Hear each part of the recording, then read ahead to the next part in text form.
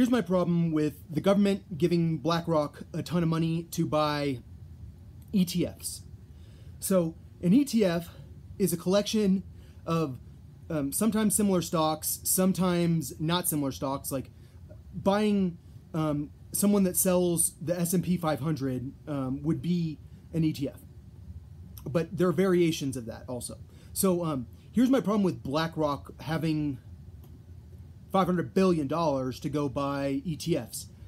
You're not being conscious of the companies that you're protecting. Because should we let bad companies fail? Yes. Should we try to support good companies? Yes.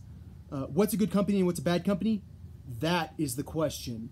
And that's why if I was in charge, I wouldn't say, oh, I'm going to give $500 billion to one fund manager so that they can buy ETFs. What I would say is, I'm going to bring together, I'm going to create a council. The council on who is worthy of my money. And then I would say, okay, I pick one person from Berkshire Hathaway. I pick one person from BlackRock. I pick one person from American Funds. Well, wait, American Funds is Capital Group.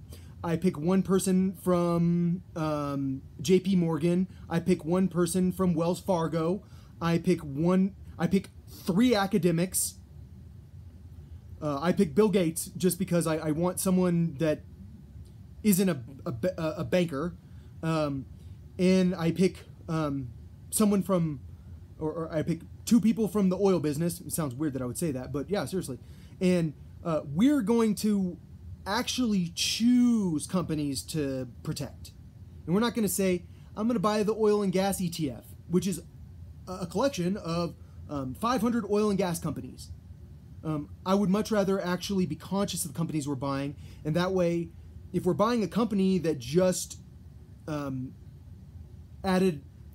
say Tesla, what they did is they produced a ton of stock. You can issue a bunch of stock, and then that ruins your price if you increase the amount of stock that your company offers. So when the stock was super high, Tesla offered a bunch of extra stock for sale, and somehow it didn't hurt the value of their stock very much, which is super weird.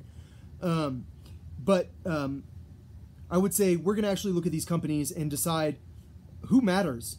Because right now, for me, I think it's weird that we're protecting certain companies. I think it's weird that we're protecting certain airline companies, because if we're trying to solve the energy crisis, don't we need to massively reduce the amount of air travel? Yeah. So why would we give them a ton of money to protect them?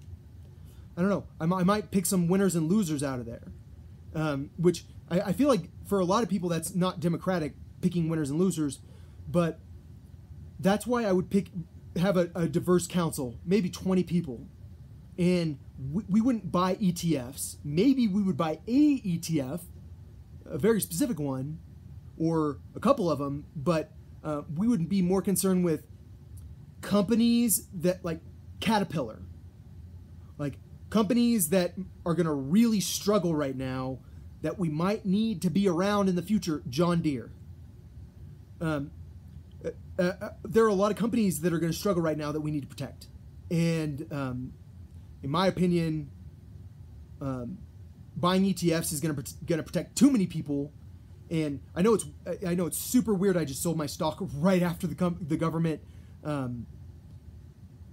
gave $500 billion to BlackRock to buy stocks, but it's just the government picked too many winners. Even Newt freaking Gingrich said that bill is full of a shitload of pork. It's full of a bunch of welfare babies. It's full of a bunch of people that are going to the government and begging for money when they were about to fail without the COVID-19 crisis. They were already about to fail. And then now we're going to save them even though they were already about to fail? Pretty stupid.